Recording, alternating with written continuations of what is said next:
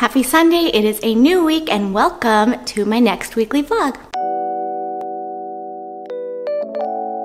So if you watched last week's vlog, I left off talking about the Linked Horizon Attack on Titan show.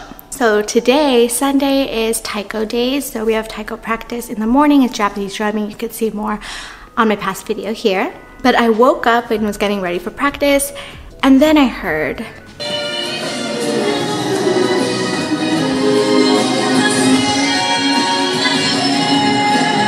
yes, Roy was blasting the Linked Horizon show again, bright and early in the morning. And he decided to bust out the melodica and play it.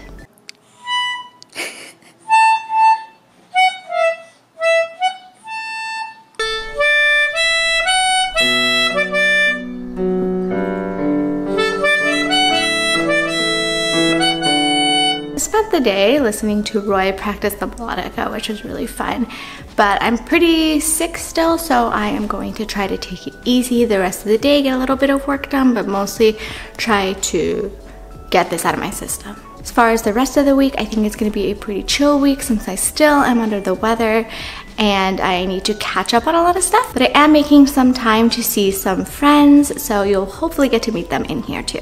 I also think I'm going to give you a little bit more about my cats this week, since a lot of people seem to enjoy them because, hey, they're pretty cool, especially Chad. Yeah, let's get this week started and see how it goes. Roy and I got a bunch of puzzles and we finished this Howl's Moving Castle one a while back, and we got a bunch more because we want to put them all up on the wall. This is a Kiki's delivery service one. It's really pretty. This is a small Porco Rosso one. This is another long Mononoke Hime one, Princess Mononoke. And this one is from Tonari no Totoro. So we're gonna start on another one today. Which one do you wanna do? Maybe I either wanna do Kiki or Totoro. So we're gonna make the Totoro one. This is Mei and Satsuki's house.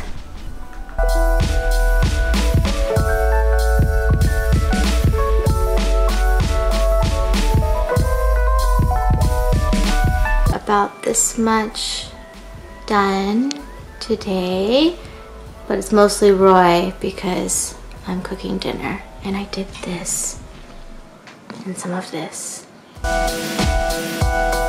Good morning everyone, it is now Monday. Today I am heading to Long Beach to see my friend Kat.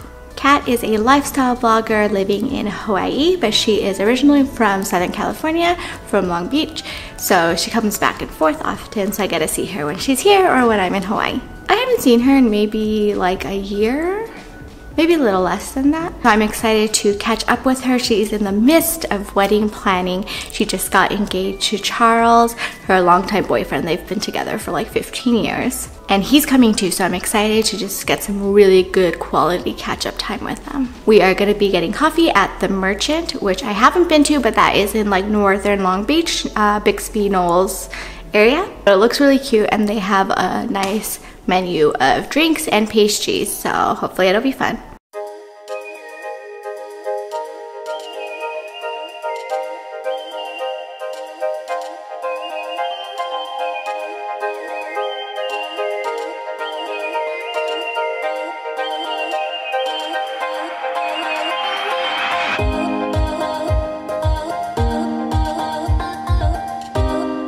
Many of you are aware that I have cats. I love cats, I love cat things, I am definitely the crazy cat lady. But I also realize I don't talk about them that much on this channel, even though you see them here and there, and I haven't done a proper introduction of these cats, so I figured I would do a short intro of all of them today. Right now we have 3 cats living with us. The first one is my #1 boy, Chad. He recently turned about 10 years old, and I've had him since he was about 2.5 months, so a very, very long time. He is a half Bengal, half tabby, so he is massive. He's like 17 or 18 pounds. But despite his size, he's extremely, extremely sweet. He's the type of cat that I tell people who don't like cats that they will actually like this cat. And it's true, a lot of people will tell you that they like Chad even though they don't like other cats. In Chad's world, he loves 2 things. 1, being food, and 2, being people.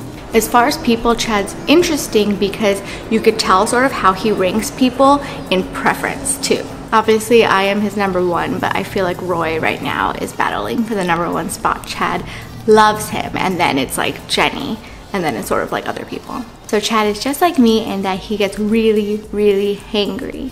He will eat absolutely anything. He's missing most of his teeth, but he will like literally eat anything like he has all his teeth. He also has no sense of personal space. He wants to be all up in your business.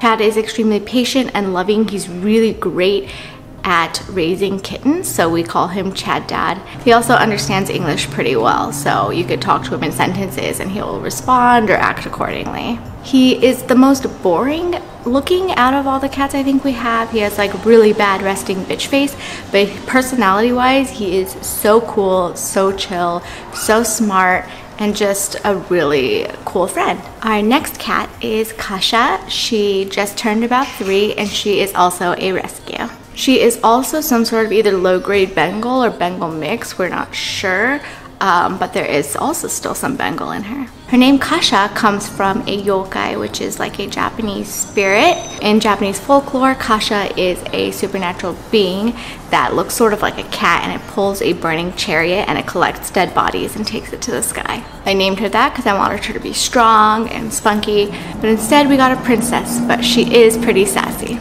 Kasha does have stranger danger, but she does come out for some people or after she warms up. She's also just sort of a like strange, likes to keep to herself cat. She's not so much a social cat. She likes Chad and like nothing else. She also loves her tart bed that Jenny bought and her toast bed. Like loves them. She wants to, when we pet her, she runs over because she wants to be pet in the tart or brushed in the tart. She loves it so much, and she spends probably half her day every day on those. Another thing she loves more than anything in this universe is the laser pointer. She loves the laser. She loves playing with the laser. If you shake the laser, she'll come running from wherever she's in the house. So if she's hiding, the way to get her out is a laser. Typically though, during the day, she doesn't like hide all day long. She's not like a hiding cat. She only gets nervous if there's new people. But even then, she doesn't really hide very hard. She'll just like go to a different room. So she's not necessarily like a scaredy cat. And our third cat is sort of a foster fail. Her name is Kiki. Risa, my roommate, her work found her in their warehouse, so they trapped her and they were going to take her to the shelter, but black cats usually get put down pretty fast, so Risa asked if we could bring her home and try to find her a home. Unfortunately, we also found that black cats are hard to find new homes for, so we are just sort of stuck with her, which is fine because she is actually a really weird but good cat. She is super long and super skinny and likes to stretch herself out, so she looks super weird.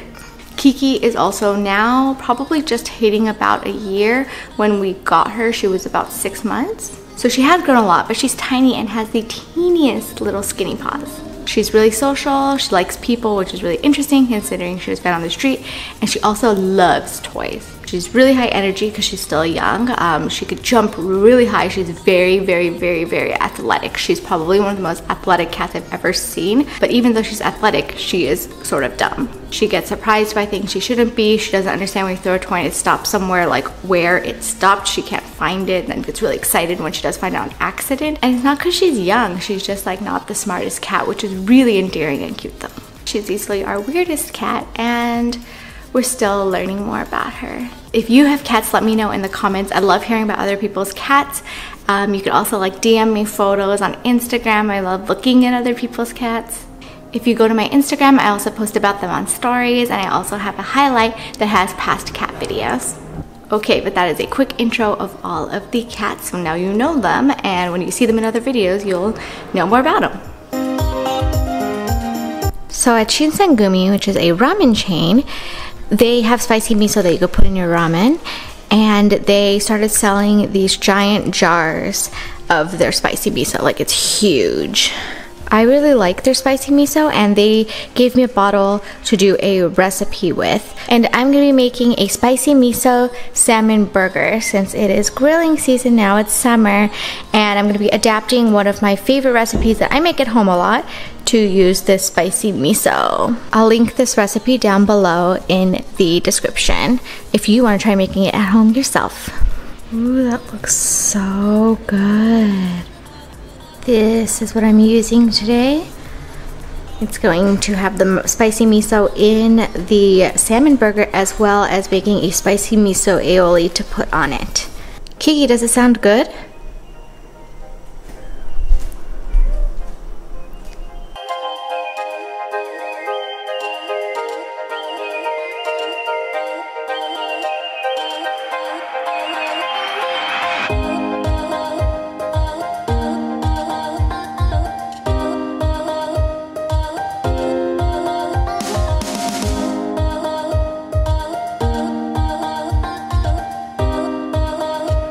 Now I'm going to be meeting up with Risa, who you may know if you watch the channel Kawaii Kakoi Sugoi, which is about Japanese pop culture. I've actually never met her before. We're sort of in the same industry, have a lot of mutual friends, and we do know each other from online. So I'm really excited to meet her. Today we're going to be meeting at Oko Cafe, which is a local boba shop, and it recently redid its interior so it looks like it's hand drawn. I'm not really sure how to explain it properly. It looks sort of like a hand drawn comic book, very 2D.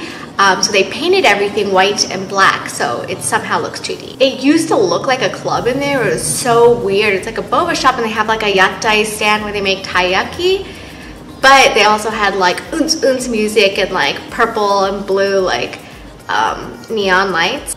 So I realized I'm gonna be late if I don't leave right now, so I'm gonna head to the cafe and I will see you guys there. Risa's here! Yay, her hair is so cute! This is what it looks like inside. It is pretty cool.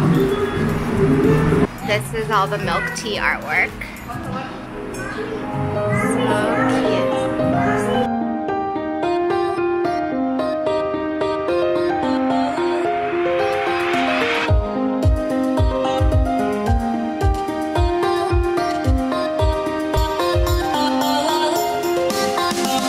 They even have a ring light for the selfie corner, and you can put your phone in here and take a picture.